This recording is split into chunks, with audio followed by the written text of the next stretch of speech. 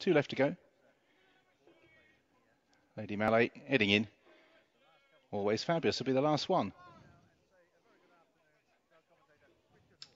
Good afternoon, Jimmy. Good afternoon, everyone. Plenty of snow around, but none of it, fortunately, on the track. Done a good job clearing it. Always Fabulous. Often the paddock pick the Johnston horses, but they do tend to stand out. But it's been a quiet start to the year so far for this yard.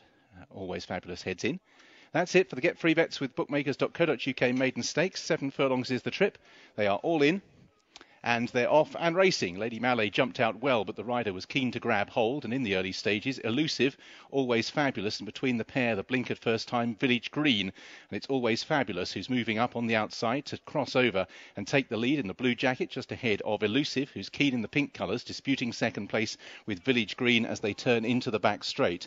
The debutante, Street Battle, in 4th place in yellow. Lady Mallet, who was restrained on jumping out in the red, white and blue, is racing on the inside of Peak Storm. Back of the field is Polar Forest as they make their way down the back straight. So Always Fabulous out on the front end, leading from Elusive, travelling on the inside of the blue and yellow colours of Village Green.